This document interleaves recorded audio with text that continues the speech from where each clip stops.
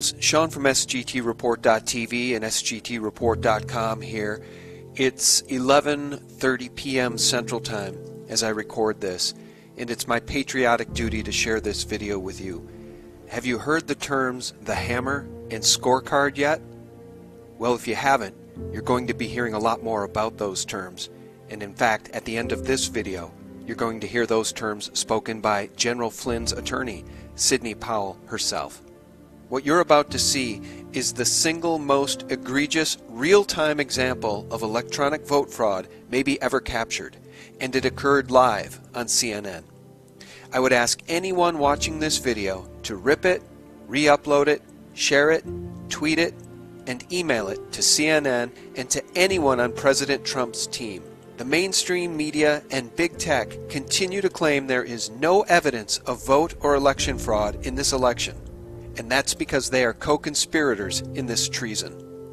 This is an interview between L. Todd Wood and voter fraud researcher Russell Ramsland. And below this video, I will leave a link to the full interview so you can hear many more examples of electronic vote fraud captured by Russell Ramsland. This is some amazing video that you're seeing from CNN election night. And I want to go back and show you a little bit about this clip. First, I want to explain what's happening in this clip. What's happening in this clip is this is the live feed from Clarity Elections coming through the Associated Desk or Decision Desk HQ. So this is the live feed. You're seeing the database that Clarity has as it gets updated with votes, okay?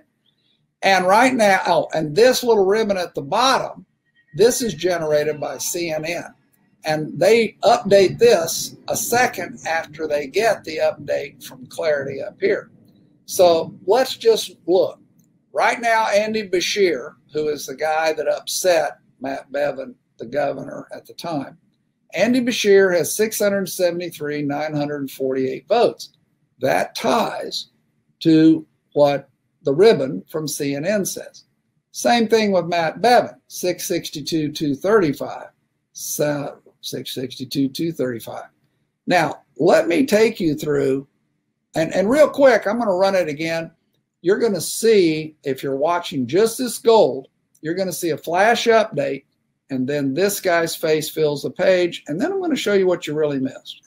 So here we go. Watch the gold. The update's coming. Boom, there it updates, and now here's this guy. Now let me show you what you missed. We're going to drag this back frame by frame. And so here we are before the update, and now I'm going to start walking you forward. Watch the gold. Here comes the update from Clarity. Boom. There it is. So now the update, Andy Beshear has 674,508 votes.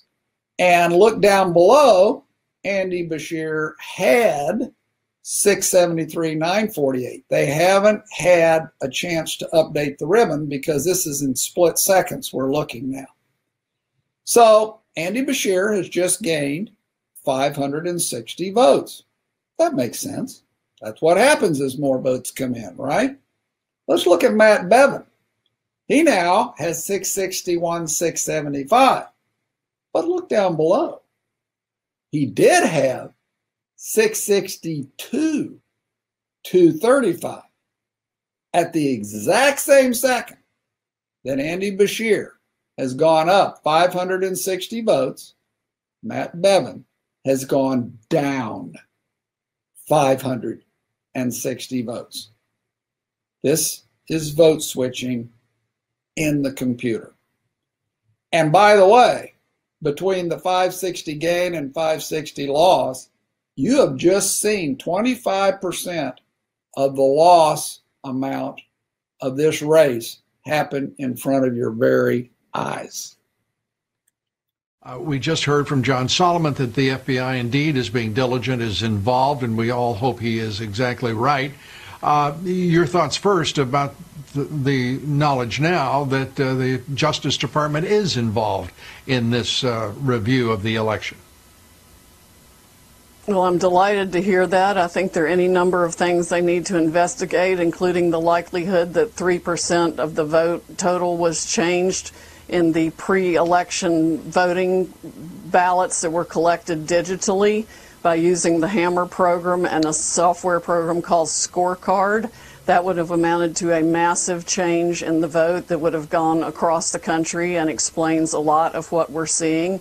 In addition, they ran an algorithm to calculate votes they might need to come up with for Mr. Biden in specific areas. I think that explains what happened in Michigan, where the computer glitch resulted in a change of votes of about 5,500 in favor of President Trump, just in one of 47 districts. All those districts need to be checked for that same, quote, software glitch, end quote, that would change the result in Michigan dramatically. The same thing is happening in other states. We've had hundreds of thousands of ballots mysteriously appear solely for Mr. Biden, which is statistically impossible as a matter of mathematics.